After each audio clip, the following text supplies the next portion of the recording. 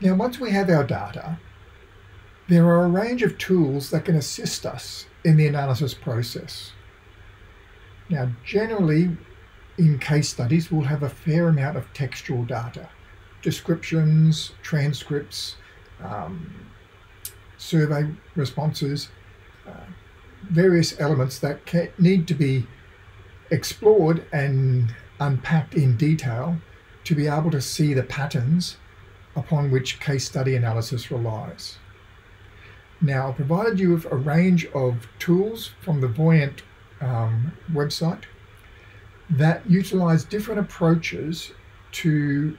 visualizing and categorizing and counting keywords and sentence structures that we can then utilize in trying to discern patterns that we can then base our analytical arguments around. So with this website, you can paste in a section of text, say from a favorite book, or you can upload a file, and you can then utilize various visualization and statistical techniques to look at various frequency distributions of words and patterns and so forth that can assist us in conducting analysis in a case study. So have a look at a range of these tools